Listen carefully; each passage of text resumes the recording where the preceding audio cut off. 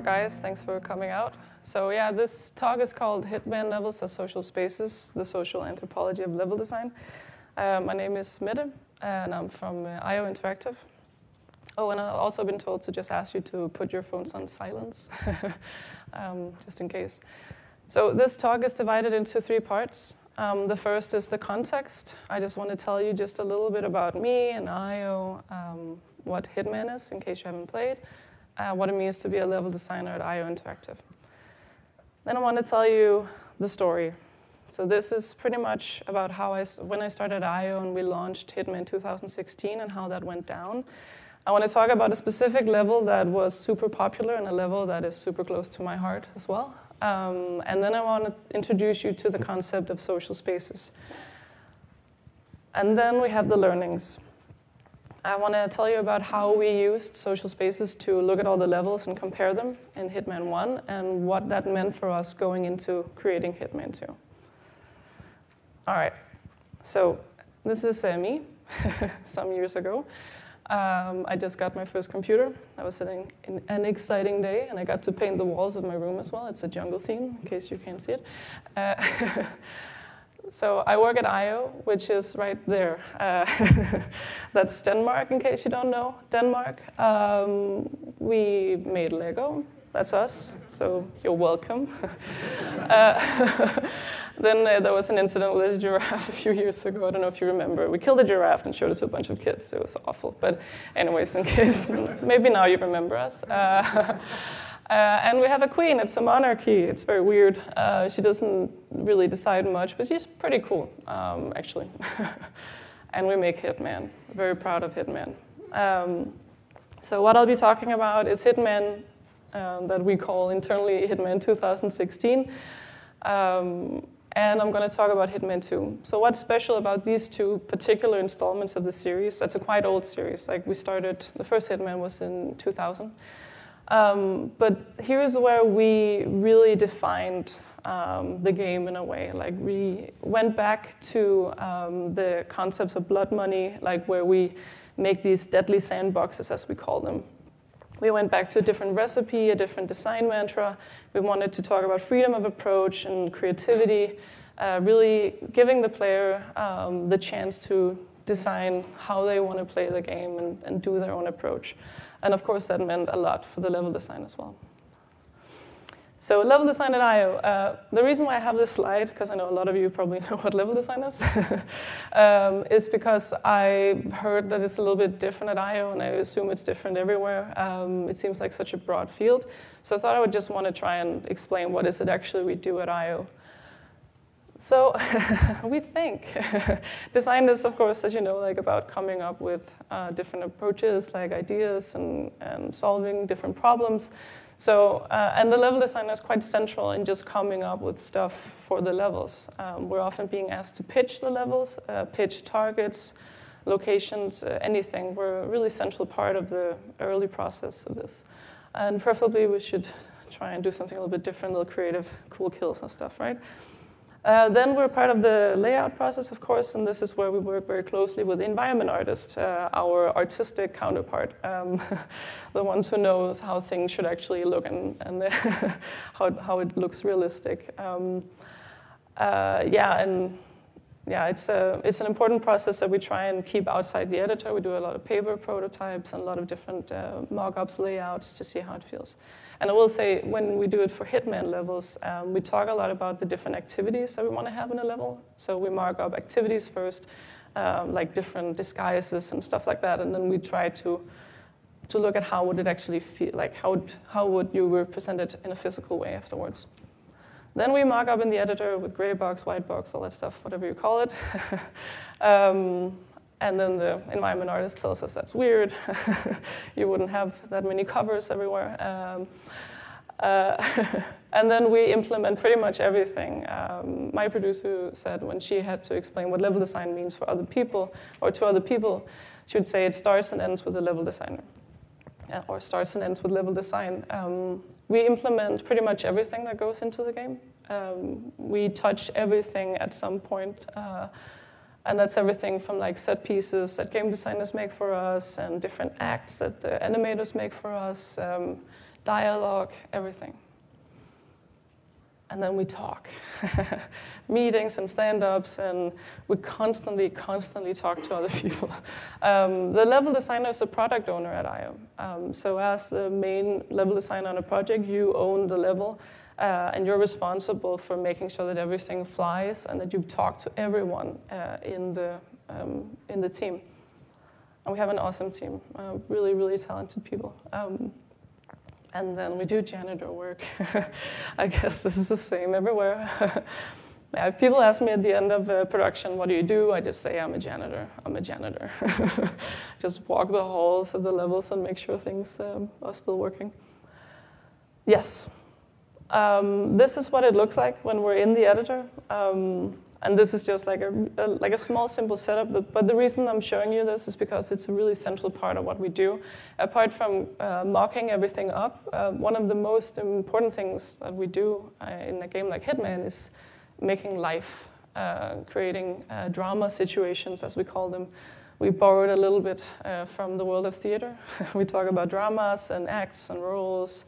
And this is just like a simple setup where you just have a guy who's on the phone. I just want to show you this just for context so you know what it looks like. All right, so another thing that's super central when we design levels is looking at trespass. Where can you actually go when you start the level? And this is a situation from Miami in Hitman 2. It's the first level. You're at a race event, and right now I'm trying to get into a backstage area, but I'm not allowed because it's a big public event, and back here is like for employees only. But if I become the mascot of the event, this cool flamingo, obviously I can go there. And all of a sudden I'm allowed. This is what we call social stealth. So you try to blend in, and this is what makes Hitman the best assassin in the world, in our world, is that he's willing to do anything to get wherever he needs to go. I just want to show you like a quick video because I think someone else did a really, really good job of showing you the different ways that you can infiltrate in our games. Yeah, and I'm just going to show you this quick video. All this time, with each attempt, each creative assassination, and each unique exit, you're learning. You're learning the level. You know that you can get into the mansion by dropping down here, or climbing over here, or popping in this window, or going up from the pier, or using a key card, or blowing up this wall, or just walking in the front door. You're learning the schedule of your targets. You know that Francesca will come down to the lab on her own if the virus is destroyed, or that Caruso will come to the observatory if the roof is opened up. You're learning which disguises will let you into which parts of the mansion, ways to separate the targets from their guards, where to get keys and key cards, and which exits you can take. Yes. And I actually recommend that video if you're into Hitman level design. He's super talented. So that was the context. Me, IO, Hitman, level design role. You know everything now, so that's good. Now I want to talk about the story, what actually happened. And talk about this level that did really well. Okay, so in 2016, sorry for the white screen, we launched. And what was so special about this launch was the fact that it was episodic. It was the first AAA episodic game, probably still the only one, I'm not sure. And I had just started, right? I was a new designer, I was an intern at the time. I was just trying to figure out how do you make a good level in this crazy game? Like, how do you actually do that? And what happened was that we would get a meta score for each level we launched. And that makes for a super excellent case for actually trying to find out how do we do it, what works, what doesn't work. It's a little awkward for the work environment, I will say. That like 2 tables down, someone got a different meta score than you did. That was really weird. So I can't recommend it. But it was super interesting. And this got me started like thinking, okay, like what worked. And Sapienza, which was the second level that we shipped, was where we really seemed to convince at least the reviewers that this was working out really well, and it was really everyone that seemed to love this level. It was our fans, and it was user research, and I love that level personally as well. It's this Italian coastal town you just saw. It was the same one in the clip before. And it was actually just awesome to go and work in that level because it was like sunny and awesome. So I just felt like I was on vacation when I was just working on it. It was really strange. But yeah, I tried to sort of dive into, what makes this cool, because the weather is nice. It's a nice place. It's beautiful to look at. There's all these things. The village is. Like you have this big villa in the middle, and then you have like this village that's surrounding it. And the objective is to kill Silvio Caruso and Francesca De Santis and destroy the virus that they have in the basement. But when I looked at the reviews, everything they seemed to talk about actually didn't have anything to do with the mission. They were all describing how it felt to just be there, to just walk around in this beautiful little village that had all these little stories and these weird characters and these nice little places to visit. So, I love the ice cream guy. He's getting it figured out. So my question became, instead of like, how do you make an awesome level, I decided to dive into something a little bit different. I wanted to find out, how do you design everyday life? And how do you design believable everyday life? Because that really seemed to be what people were describing. So I looked at my level design toolbox, and I had all these cool concepts and terminology to describe the gameplay elements of it, like how do you make nice trespass and sentries and blah, blah, blah. But I didn't actually have anything that could help me solve this problem or answer this question. So I went back to the books. I had one semester of social anthropology in university, and some of this stuff just seemed to click for me when I started to think of it in that way instead. So I went back to Pierre Bourdieu and Erving Goffman, who are specialists within sociology, and Erving Goffman is also from the field of anthropology. And they describe some pretty cool things. Pierre Bourdieu, he talks about social capital. He also coined the term social space. And his idea is basically that, that we are all in this social marketplace exchanging capital. And if you do one thing in one social group, that's gonna get you in a way, right? That you like for instance, if I buy like a fur coat in one social group, that's gonna make me look super cool. In another one, they're gonna hate me for it. So you have to choose wisely as you're navigating this social marketplace. And Erving Goffman, he talks about front stage, backstage, which I think is like one of the most applicable things also to Hitman. So that's the idea that we have different personas depending on where we are and what we're doing. So when I'm standing here talking to you, I'm front stage Mette, but when I'm crying in the bathroom afterwards, I'm backstage Mette. And I think this is really interesting when you start just looking at spaces. What are the rules of spaces in general? When you're in a job interview, it's a super tense situation. The space has kind of been laid out for you. It's going to be 4 chairs. You're not allowed to sit in those. It's going to be a table between you, and you're going to sit in that one chair being judged by the other, right? That is the setup of that room, and you know what that's going to be like. It's going to be uncomfortable.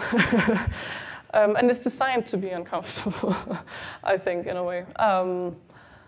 And the square, I think these are really interesting because they don't have rules in a way. They have them, but they're very vague. There's no owner of it. There's not that one person who's going to be put those pants back on. It's a lot more. A lot of different spaces can meet in a space like this, and a lot of different people, and it can change depending on who's there. A sports event, You know, it's that, you know, you can almost do anything in a sports event as long as you're just, you know, voting for the right team and doing it at the right time. And I think this really applies to games as well. When we design these spaces, and that could be any game, it doesn't have to be Hitman, we're designing rules of behavior, and we're designing you know, something that's going to tap into your knowledge of how should I be in this space. And it's very subtle. Like, people walk into these spaces and they don't go like, oh, now I'm in a church, I'm gonna be like this. No, they just do it without thinking about it. And that's very, very powerful, I think. Okay, so I tried to take these concepts and make it applicable to Hitman levels. So I divided it into two different categories, so public, private. Private just being anything that's trespass. Public is anything that's available to you when you start playing the game. And then I defined it a little bit further than that. I'm just going to go through all 6 of them, just so you know, and give you examples. So the first one is a public space.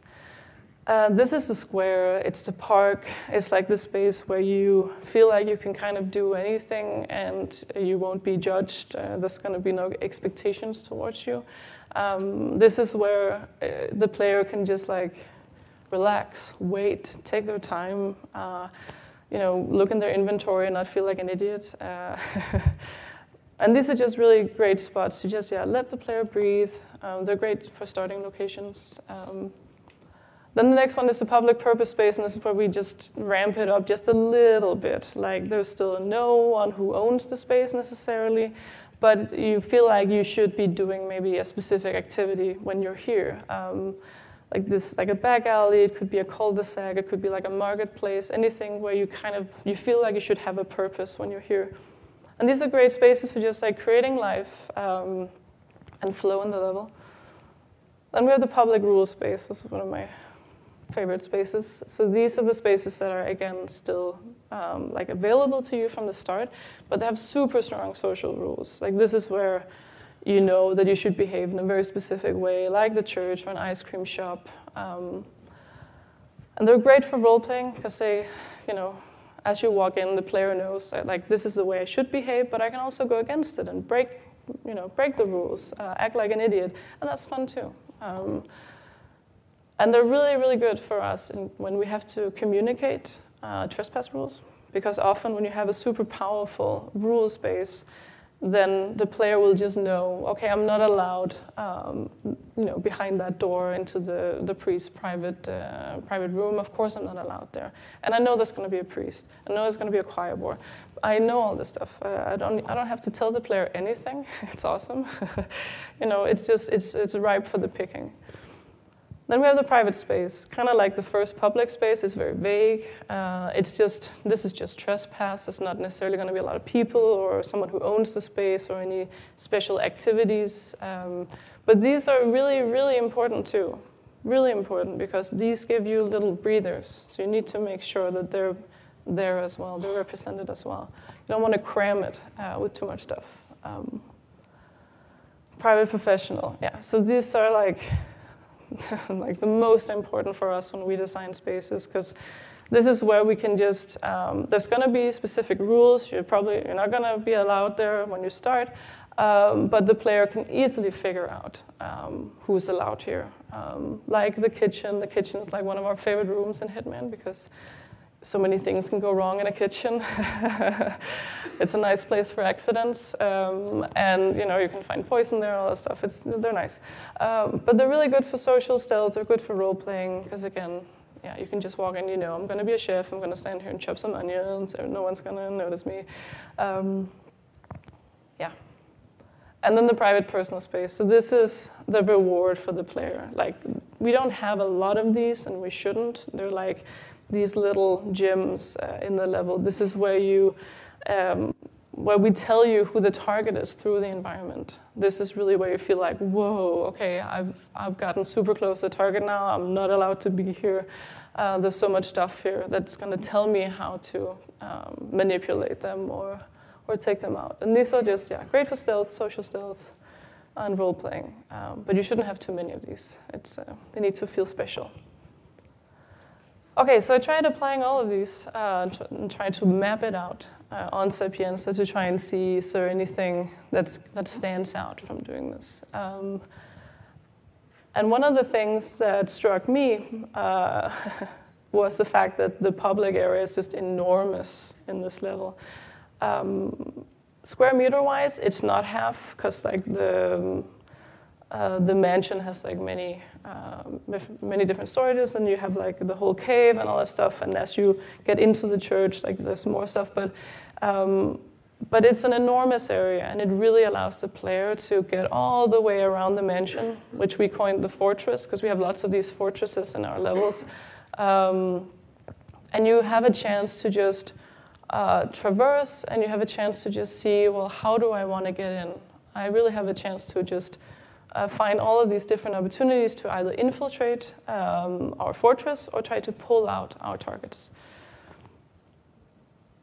Yes, so now you know about all this stuff, you're experts. Now we can talk about the learning, so where I just want to compare it to the other levels in Hitman 1 and just talk about what did we decide to do for Hitman 2.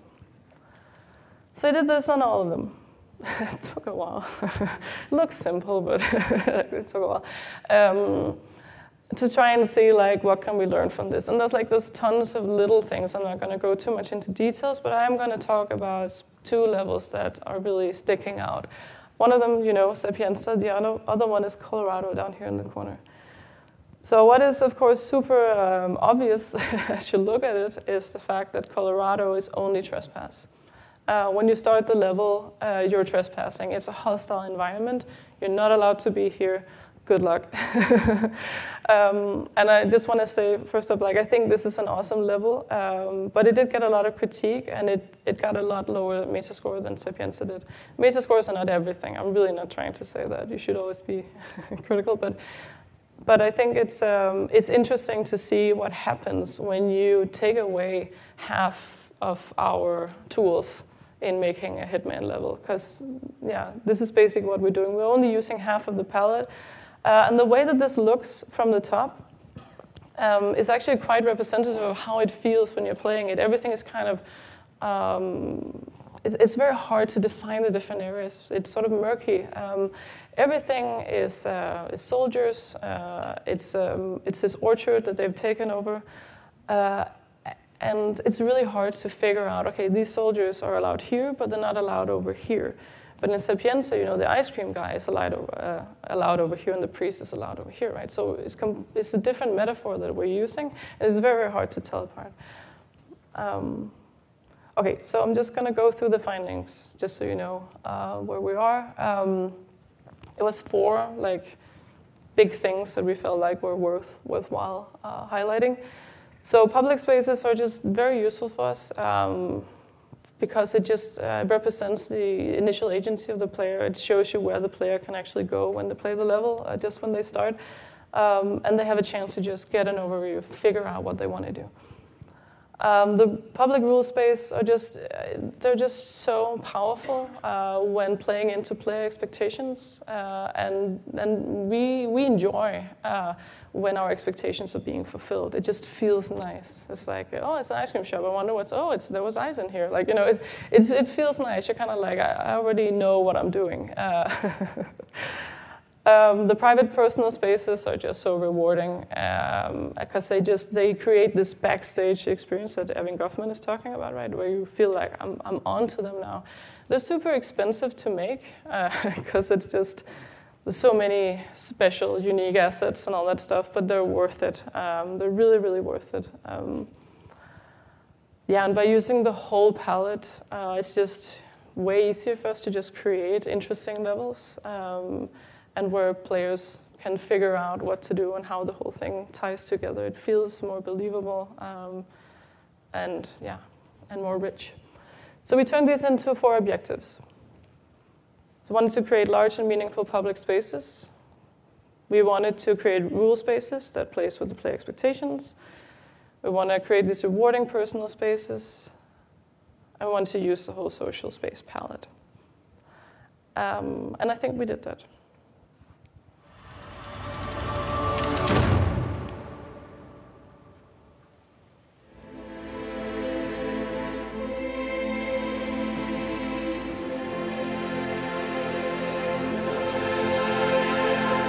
We've all got barcodes on the back of our heads.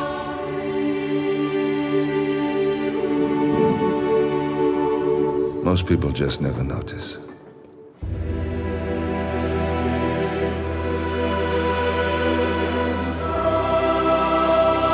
I know what it's like to have everything taken from you.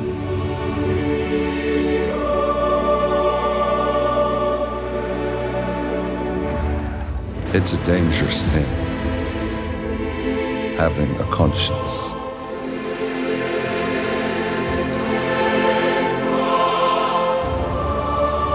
Why are you doing this? I like to think no one's untouchable.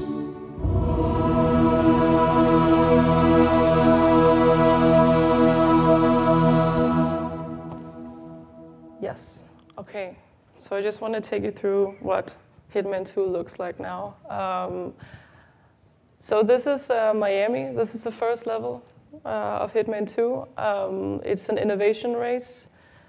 And you're here to eliminate the CEO of Kronstadt, who is in that big building on the top, which we call the Expo building, the Kronstadt Expo building. And his daughter, Sarah Knox, who's a race driver. She's driving in her car, and at a point she's gonna sort of roam around in these public areas. So I did the same thing to just try and see what it looks like. And it's okay if you don't go like, oh, okay, and, like instantly you have all the information.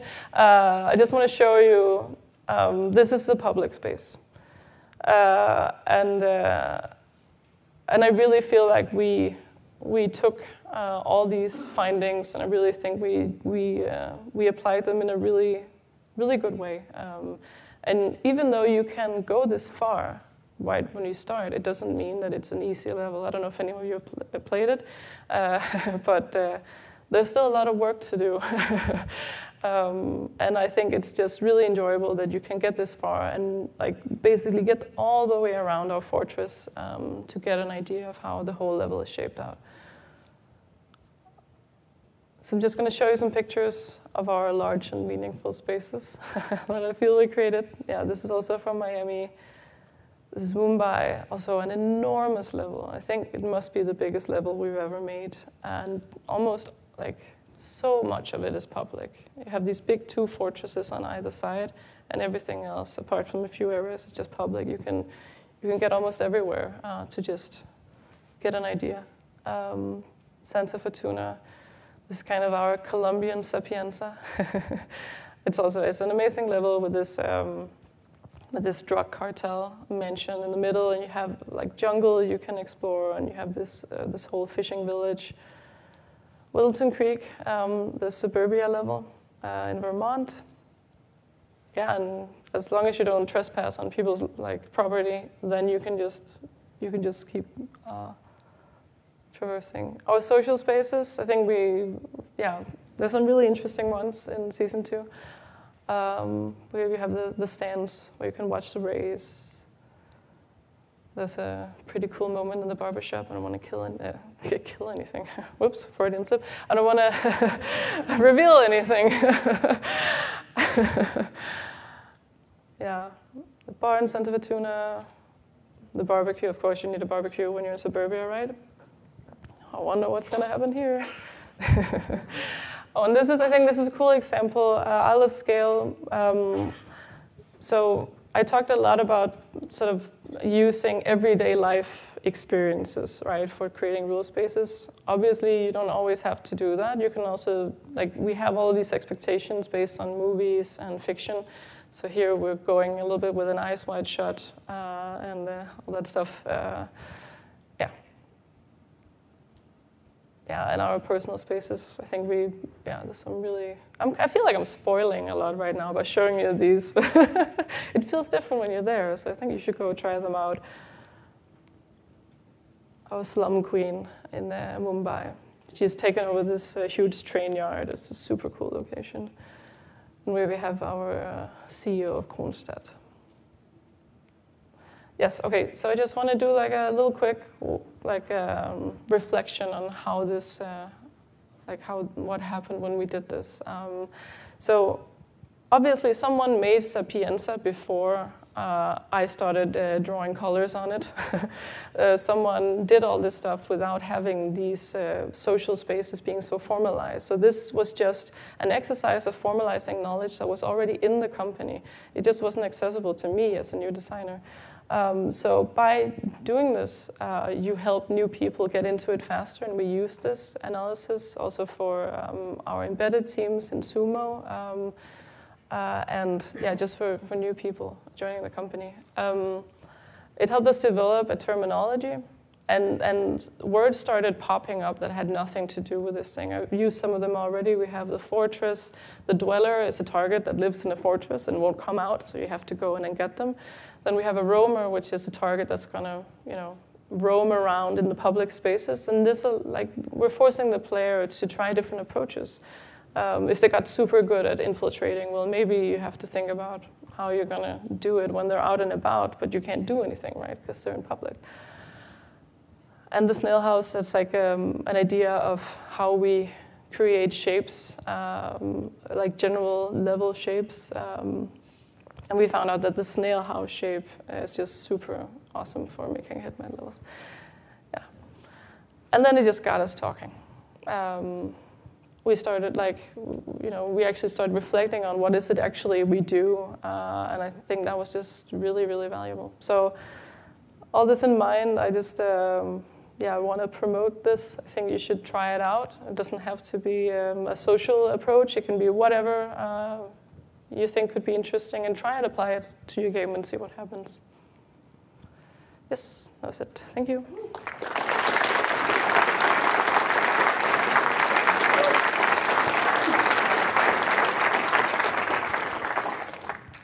All right. I guess we have lots of time for questions. I don't know. Do you have any questions? I'm not sure how this goes on. Yeah. Oh, I think there's a mic up there. If you want to go to the mic. Sorry, I was supposed to say that. Do you want to start? You're already. Yeah. Because you used larger public spaces in Hitman 2, did you notice during playtesting that people explored more options within the levels sooner because they started in a more safe and low-stress environment? Yes. Yes. It could also be overwhelming, because I was saying that we had a new problem all of a sudden that we hadn't thought of. It was a little bit overwhelming for players. So we had to find ways to kind of quickly give them something they could go with. And then say, okay, for the more seasoned players, we're not going to run over to that guy with the exclamation mark over his head. They can just keep going and keep discovering cool stuff. But we had a new challenge all of a sudden, yeah. All right, thank you. You're welcome. I'm wondering if you could elaborate on the snail house bullet point. Is that like where the layers kind of begin to, I saw in Sapienza, it kind of goes in a half circle of sorts. Yes. Yeah. Yeah, I think it's about, it's easier for people to navigate in them. When we did this analysis, Bjarne from the company, who's also a level designer, he sort of joined in, and we started looking at season 2. And he realized at a point that our levels in Hitman 1 was either they were like flat, or they were like horizontal. Like we have like Paris that's horizontal, and we have Bangkok that's horizontal, and then we have these other shapes where it seems to be a little bit askew, and it helps players navigate. It's easy to figure out where you are, basically. And there's also something about that we create a path, right, of infiltration, and then we allow you to kind of, we talk a lot about Swiss cheese at IO as well, that you constantly need to have a way out. We hate dead ends. Dead ends is forbidden. So I guess it's the same in other games as well. So it's basically about giving you a path, but allowing you to kind of learn these little other ways in. And then, the fortress at the end, right? So it also depends on what kind of level you're making, but we will often have a fortress in our levels. Awesome. Did that answer everything? Yeah, no, totally. Okay, cool. Yeah. Yeah. So it appears that the level designs are very much geared towards the actual primary targets. Was there any ahead of time consideration for the elusive targets or kind of escalation missions where targets are all over the place? Yes. So when we're designing these, that's a really good question. When we're designing these levels, we're constantly trying to keep in mind that these are supposed to keep on living, right? That we have lots of content that we want to keep adding. So yes, definitely, that goes into it. And often if we have an idea for something where we go, this doesn't really fit here, but maybe we can use this in the future for an elusive or for a bonus mission or something like that. Yeah, we try to keep that in mind. There's lots of stuff you have to design at the same time, and sometimes it feels completely impossible, but it's but like creating these huge levels like Mumbai, like where you just have tons of real estate, like you just have like a lot of slum and lots of places, and yeah, definitely we try to do that. Yeah. Thanks. Yes. Hi. So I know that your goal is to make like these realistic environments to portray everyday life, and a lot of the levels are based on actual real life cities and places. How strict are you with trying to portray that city exactly how it is versus adding in fictional areas or fictional events, things like that? Yes, that's a really good question. I think I'm actually supposed to repeat the questions. So it's so this is about like how detailed do we go in recreating levels and trying to make them real. I think we have like this mantra that we're not trying to create real levels, we're trying to create believable levels. And I think that's very important for this also to be fun, because it's also a pretty, it's basically, it's a Hitman game, right? You don't want to go too real, because then it's not fun anymore. And then we want to keep that sort of stylized aspect on most things. We try to just take a lot of inspiration from these places. But like a level like Sapienza, there is a town that looks a lot like Sapienza. I can't remember what it's called, but you can go visit that place, and some of it at IO actually have. So I mean, we draw inspiration from it, and we go visit the places. Like for a season, for Hitman 2, people actually went to these places to kind of get that feel. How does a slum in Mumbai actually feel? And took tons of pictures and stuff.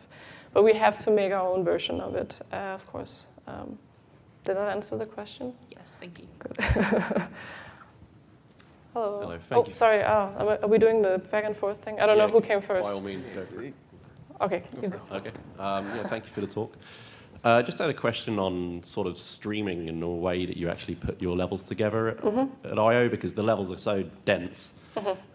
Is that something that happens automatically, or like when you're indoors, you're kind of chunking out big parts of outside, or have you got big level streaming volumes around the whole area, or? What do you mean exactly? Sorry, just level streaming. Okay. Does it all happen automatically, or are you kind of turning off big sections of the world? No, it's everything is just. I'm actually not completely sure. Do you mean like for the player, not when we're working in the editor? I'm assuming. Well, yeah, sort of the development part of it actually. So, are the level designers doing setting down level streaming volumes, or do you just make the levels and that's that? I'm a little bit unsure what you mean, as in like when we design them from the get-go, like how we if we design everything at the same time, or if we go from this area and then out, or do you mean? Just the technical side of it. So if you're inside a building. Okay, like is that. Is outside unloaded? Yeah. So we divide things into rooms. That's what we call it. Sure. Okay. Sorry, it's just the terminology. Yes. So everything is made in rooms, and then we have gates between those rooms, right? So we try to not show as much as possible. And then for some of these levels, that was a huge limit. And for instance, in Miami, right? you can't go and see the whole level at the same time, right? We try to make sure that we put things in the middle and we divide it and make sure you have these super nice vistas, but we can't show you everything at the same time. So, yeah, I mean, that's a big part of it, but it's something that sort of happens as you're designing it, and we have people in the team that are worried about that stuff super early and are like, oh, this is way too much. Like, we have to just scale back and, yeah. Okay, thank you. Hello. Hello. Sorry, I'm completely forgetting this guy. Sorry. Over here. Great talk, by the way. Thank you.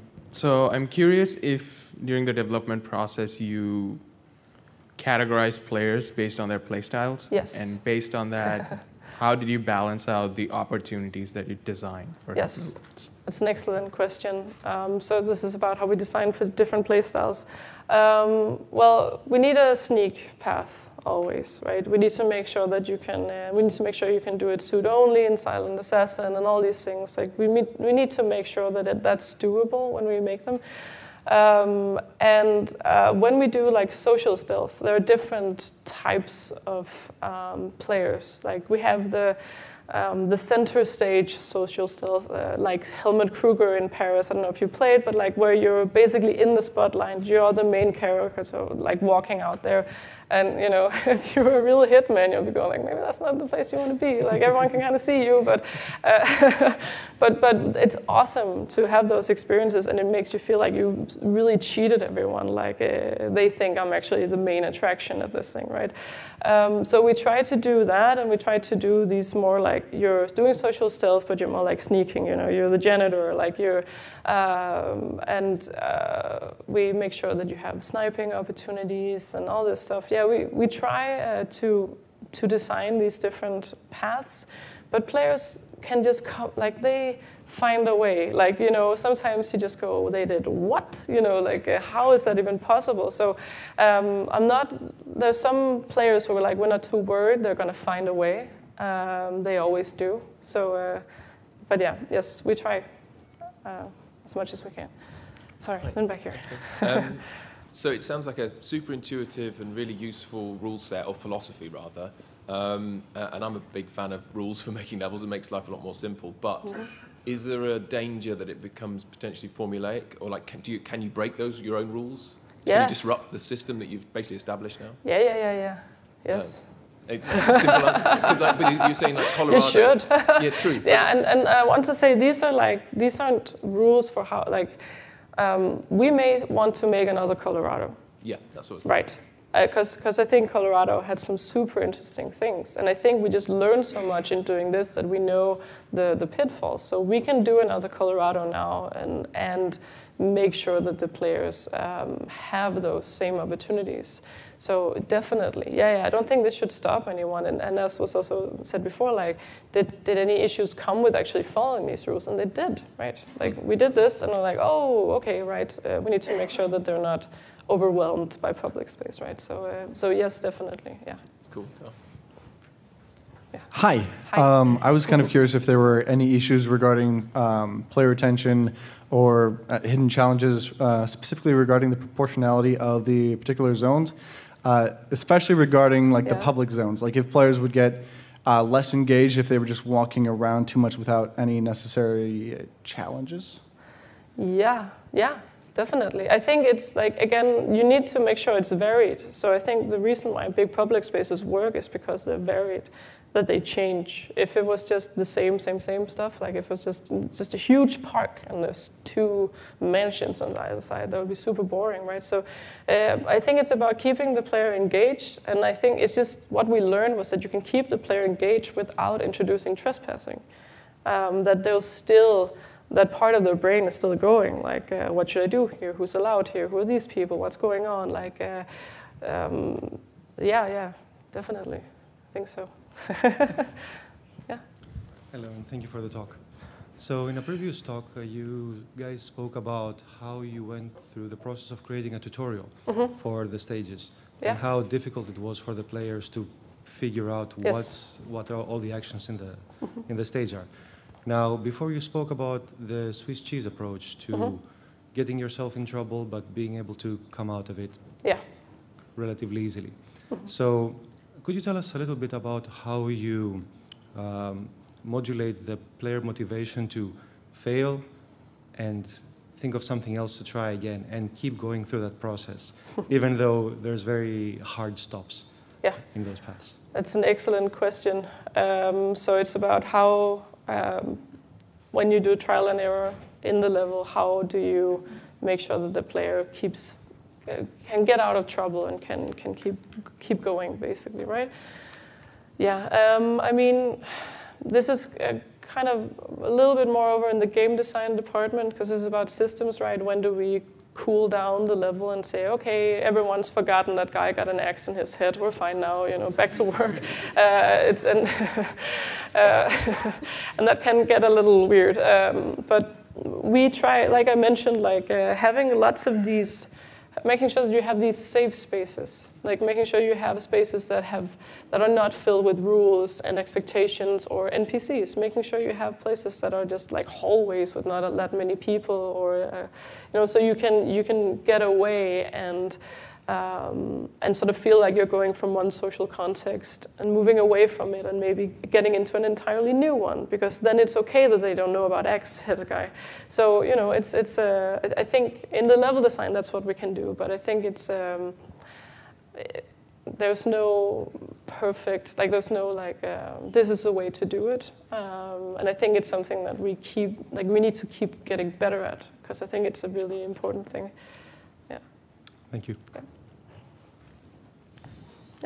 Yeah, with the addition of multiplayer in Hitman 2, how does that affect how you design the levels with the public spaces? So you're thinking ghost mode? Yeah, ghost. Ghost mode, yeah. That's a tricky question. Because that's a really hard question. I'm not sure I'm the right person to answer that question, because I haven't worked on ghost mode.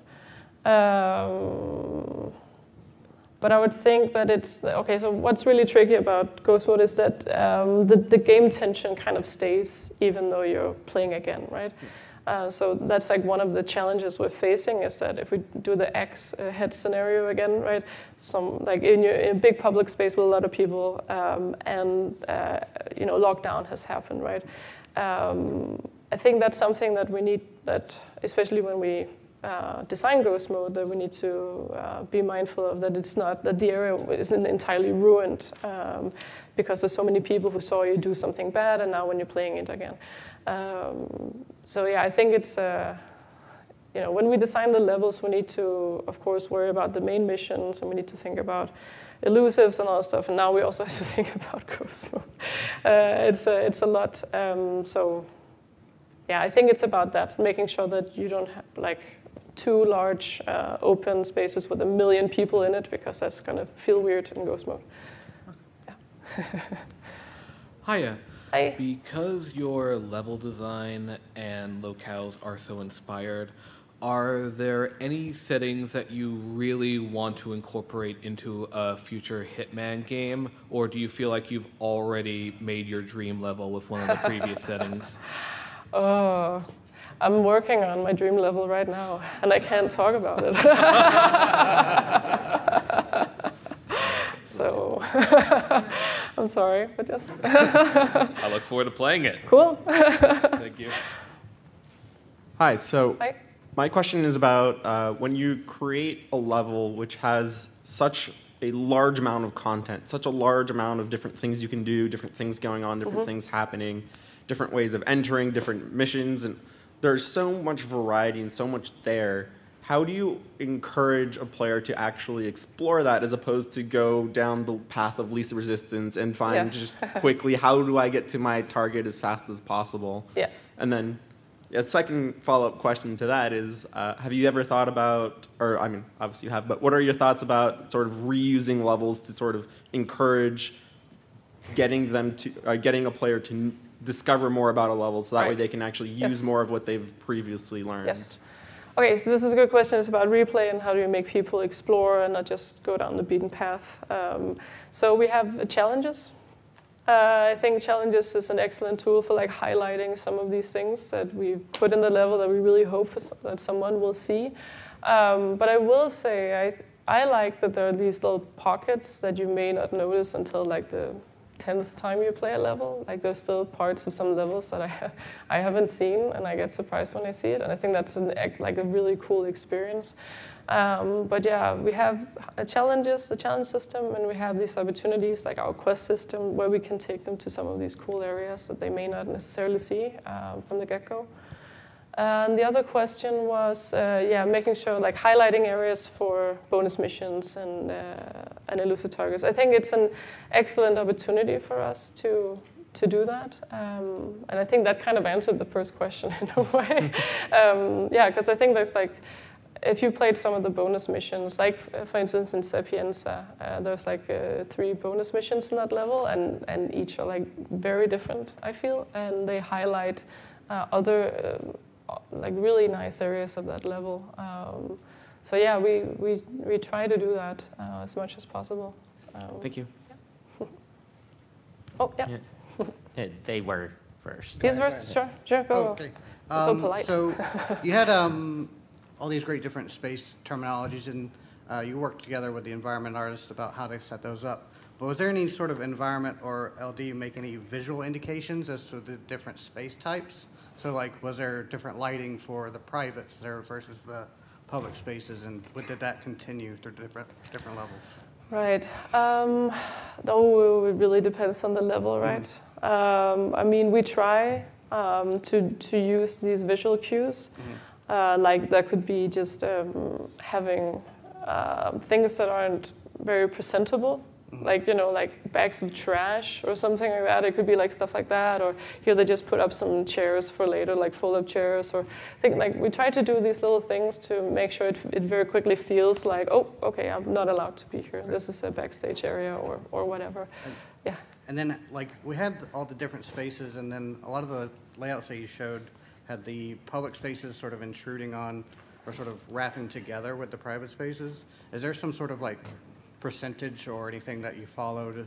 How much public space needed to like touch the private space? Yeah.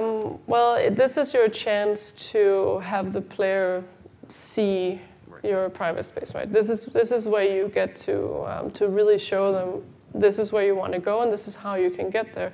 So I don't think it's about how much, but I think it's about how clearly you do it. And how you show who's allowed there.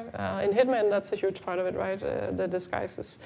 So you have a chance to see behind the fence that it's like chefs walking around there or whatever, backstage people, right? So, yeah. For implementing the stuff you talked about in other games or other types of games, do you have any ideas or recommendations for places that might not fit what most people understand about like the people that work there, where it's like, I am seeing someone do something and I want to either become that person or do what they're doing, but I have no idea what they are doing. Like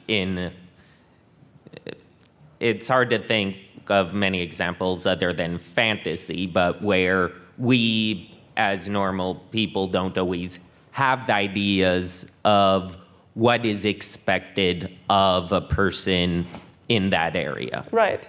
So you're thinking like if we go to like more exclusive, exotic places where you don't know what are they actually doing, like what's their job or whatever. Yeah. Yeah. I mean that's a challenge. I think that's if that's the question you're asking, like how we deal with it, or so I think it's about like even if you're at this super exclusive weird place like Isle of Scale where it's like everything is over the top, right, and people are wearing robes and stuff like that, you still have waiters. You still have kitchens, you still have bathrooms, they need to pee. Like, you have all these things that's going to be there because they're humans that you can just play on from there. Or you use, like I mentioned, like examples from movies and other games and fiction.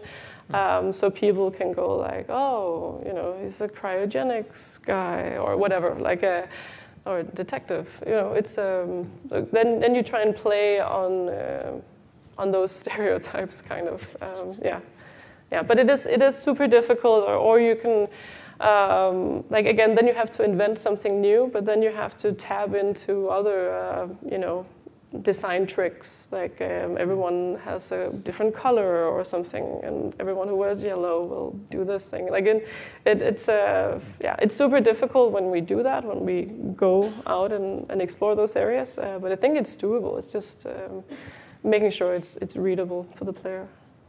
Thank you. Yes. How long do we have left? Are we done, or is 4 minutes? 4 minutes.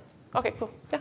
Hi, I have a question actually about the integration of your design and art teams with as richly detailed environments as you have in Hitman, and as how intrinsically linked gameplay and mission design is to the environments. How did you guys sort of integrate the work of your environment team and your design team? How closely did they work together? We work very closely together. I would imagine Very closely. so, yeah. We spend all our time together. Yeah.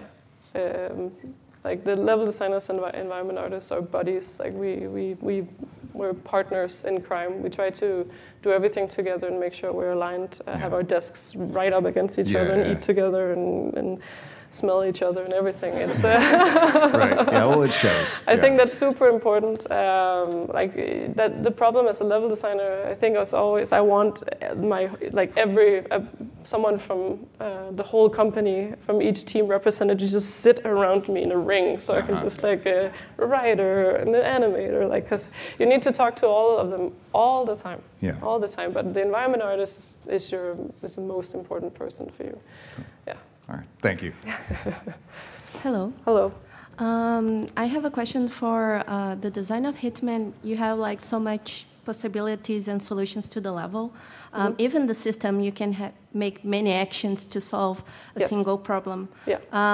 I was wondering, how do you mitigate that as a level designer, as you have your players so much possibility? Do you do some kind of technique in order to make it intentional? So how do we decide, like, when the level is done? You mean, like, how do we show the player, or as we're designing, or what do you mean, like? When you're designing, you have a system and a level that has like so many solutions. Okay, like that. Yeah, that's tricky. I know. I think there's like many different ways of doing it, of trying to show you how this works. Like there's one example, I don't know if it completely answers your question, but there was one I thought it was a little funny where writing also helped us out a little bit. There's a place in Paris where you walk, like you can just walk right into the building, and if you walk to the left, and there's this backstage area. And this is a chef who's like, who wants to go in, and the guard is like, listen, buddy, you don't have to keep asking me this question. You're allowed here, and you're allowed all the way up to the second floor, and you can just walk right in. Like, and I was just listening to that. I'm like, all right, like,